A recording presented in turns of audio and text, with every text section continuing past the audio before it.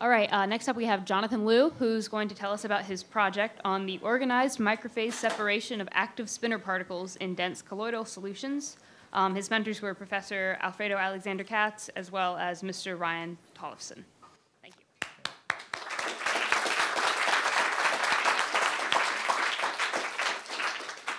All right, thank you. Good afternoon. One of the most important elements in creating novel materials is the ability to manipulate that material structure at the nanoscale level.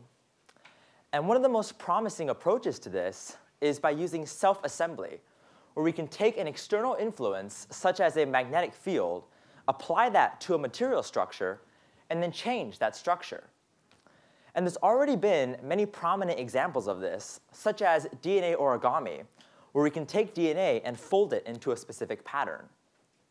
But the major problem with self-assembly is that they can currently only go once. So once I change that structure, I can neither go back, nor can I change it to a different structure. But if we're able to create a self-assembling system that's able to continuously change the structure as many times as we would like, then we open up vast new applications, especially in biological systems where the cellular movements or matrices are usually very dynamic. And we had a clue as to how to start. So 2 years ago, my research lab discovered that if we have a large, dense solution of neutral particles, such as a cell or a polymer, and two of those particles are spinning in the same direction, then those two particles will come together.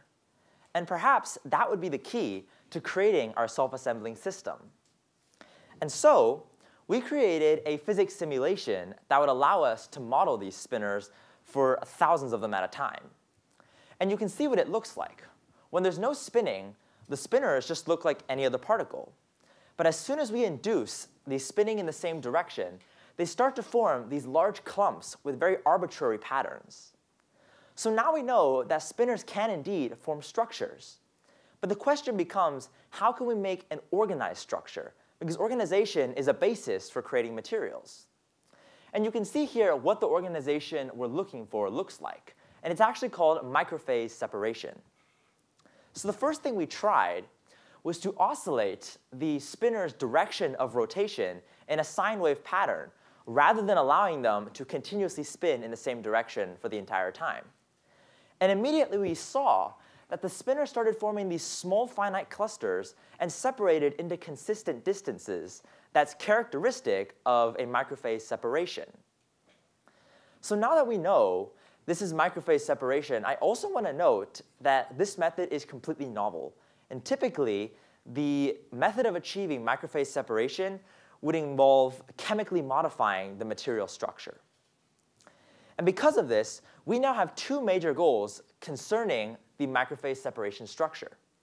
The first is to characterize how the properties of microphase separation change as we vary the properties of the spinors. So the most distinctive property of microphase separation is the size of those little clusters. And in terms of the spinor behavior, we can vary two things. We can change the amplitude of the sine wave, which is the maximum rotation speed, as well as the frequency of the wave, which is the rate at which they change their directions. And so our first question becomes, how does the average cluster size change as we vary the spinor amplitude and frequency?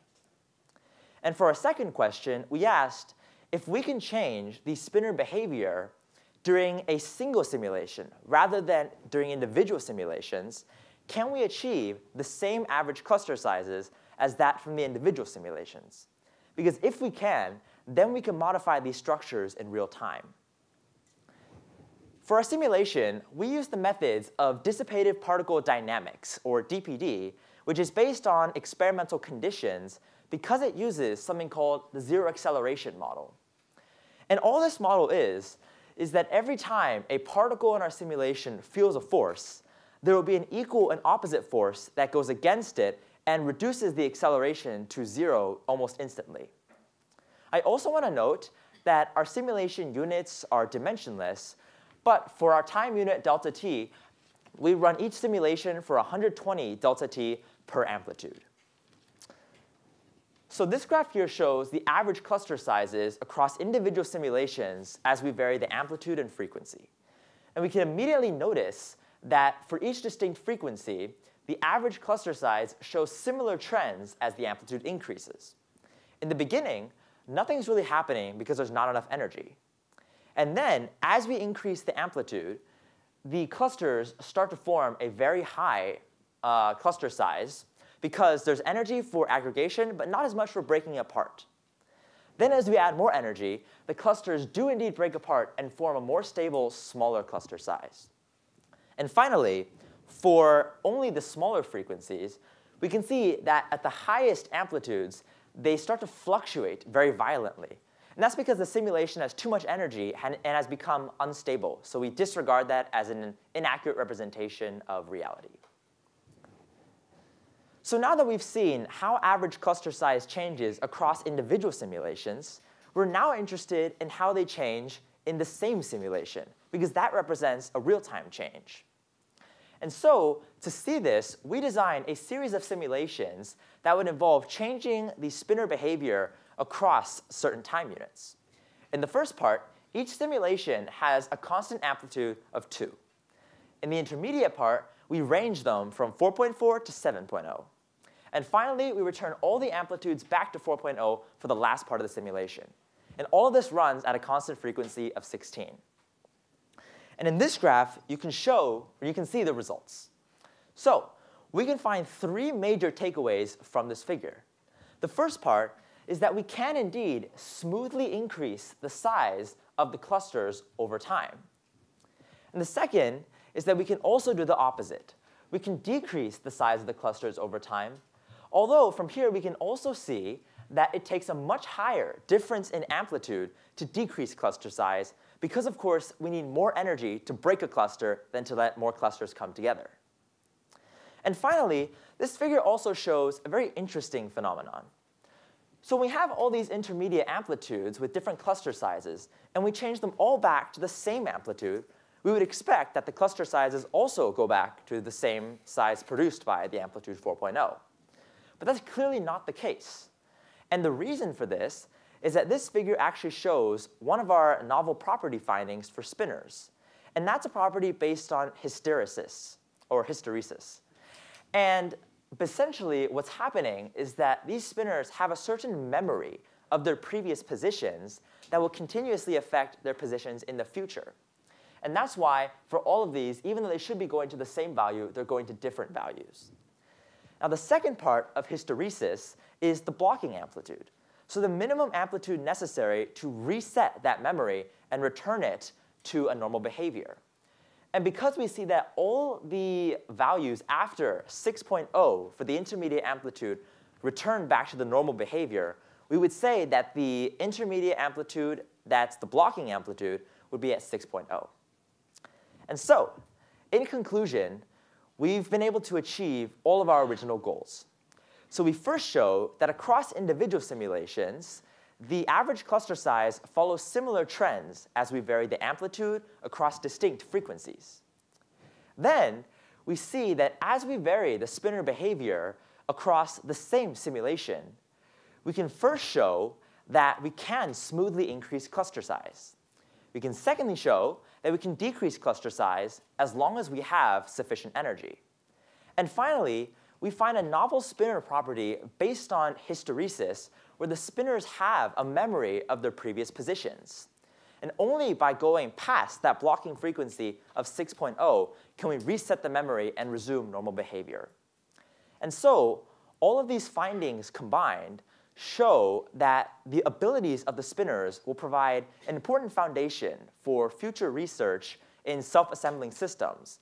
Because by using them, we can not only achieve organized microphase separation, but we can also vary the structures in real time. And in the future, we would like to further vary our spinner sine waves by using something like a modulated AM wave in order to see whether we can change morphologies as well as the average cluster size. I would like to thank my mentors, Professor Alfredo Alexander Katz and Mr. Ryan Tollefson, my tutor, Ina, all of the last week TAs and tutors who were so kind in helping me edit my papers and presentation. And then CE, RSI, and MIT, as well as my sponsors, Ms. Cynthia Pickett-Stevenson, and Admiral and Ms. Bobby R. Inman. Thank you so much for listening to my presentation. I'll not to take questions.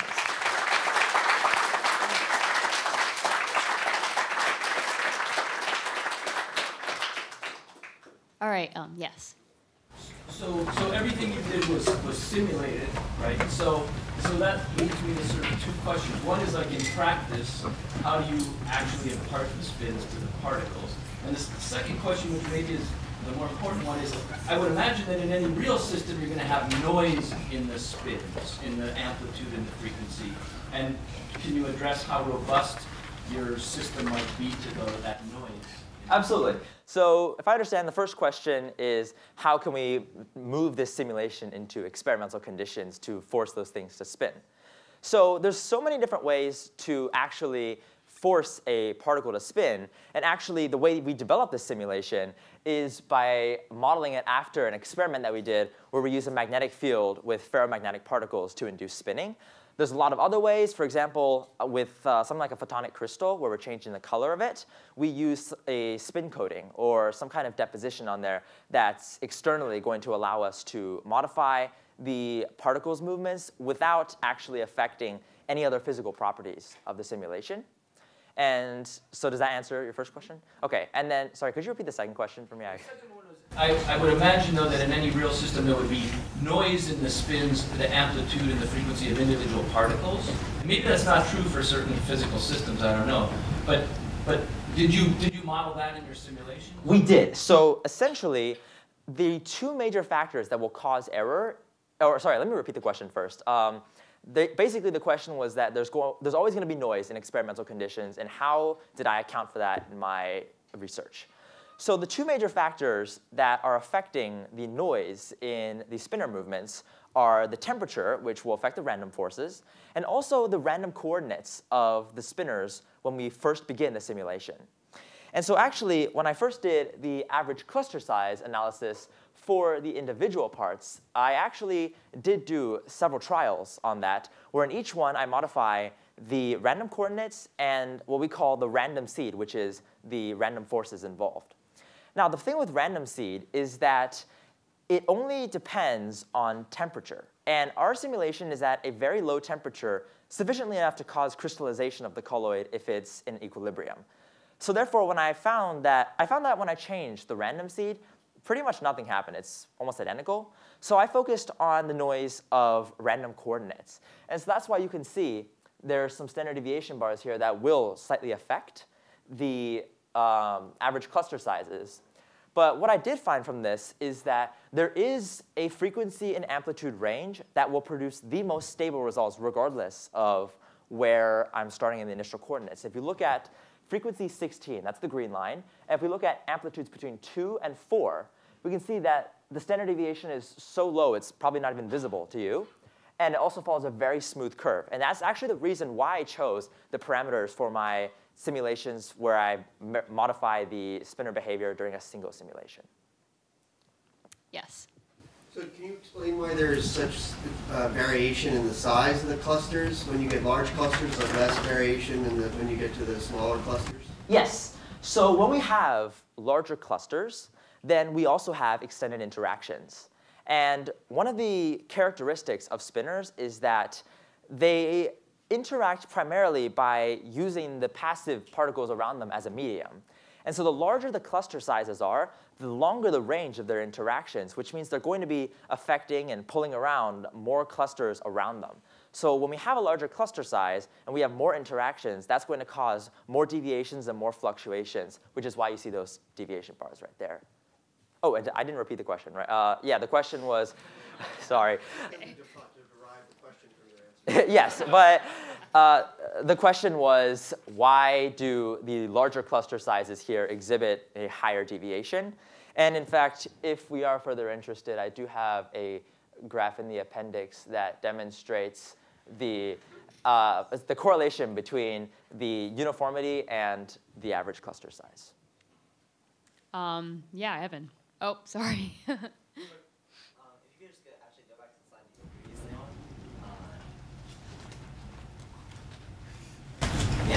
the unstable system, why did you draw out those results when that really found a way to bring out the 2 results? So here's what happened. Oh, and repeat the question before I forget again. Why do I throw out those unstable results right here? So the easiest answer to this is that it doesn't represent reality, so why should I care? And the reason it doesn't represent reality is that the way the simulation is coded is that every time a particle gets too close to another particle, the repulsive forces will exponentially increase and force them to not overlap. Because in real life, particles can't overlap in 2 dimensions, right? We can't make that happen. But what happens here is that if there's way too much energy, then the energy can actually surpass the repulsive forces in the simulation and force them to overlap. That's going to cause spinners to launch across the simulation, which are basically going to break down the entire simulation and cause the data to be useless. I do want to show it here, though, because it kind of correlates with all the other data at the same amplitude values. Okay, yes, you. So it looks like all the simulation is done in 2 dimensions, as well as some of the laboratory work you mentioned earlier. How would you take this to 3 dimensions? Actually, OK, so the question is, this is done in, the simulation appears to be done in 2 dimensions, and how would I take that to 3 dimensions? So the simulation itself is actually not, it doesn't have a dimension at all. It's dimensionless. But it is modeled after a 3D experiment. So I mentioned a little bit before when I was on this appendix figure that our simulations are modeled after an experimental condition. And those conditions are at 3 dimensions.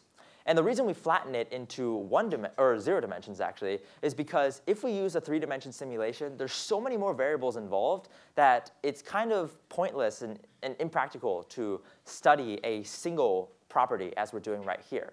But if we do move this back into 3 dimensions and we're focusing on the property of average cluster size, then it actually will exhibit the same behavior. And there are papers that have shown this. But if we want to talk about a general movement to 3D behavior, then there will be some more things in the code that we would have to add, but it would not affect the results that we have here. Okay, we have time for one more question. Do any of the mentors or judges have more questions? Okay, yeah. So are these spinning properties specific to the liquid state of the solutions, which are tested in high-density solutions? And if so, if you're extending it to like materials and solid-state materials, then how do you guarantee that when you spin these particles, it won't like collapse the structure or degrade the properties? So the question was, this appears to be spinning particles in a liquid solution because it is a colloid. And how could I apply this into a solid material in the future? And yes, you are correct. This is meant to be in a very dense colloidal solution. I did mention previously about the temperature of the solution, where it's actually kept low enough to where if we don't induce spinning, then it will crystallize into a solid. The only reason that it is very viscous as a liquid is because we're annealing the structure with the spinners. In terms of how this would apply to solid materials, it technically doesn't, because this is a special colloid solution that's intended only for materials that have rheological properties, so things that move between the solid and liquid states.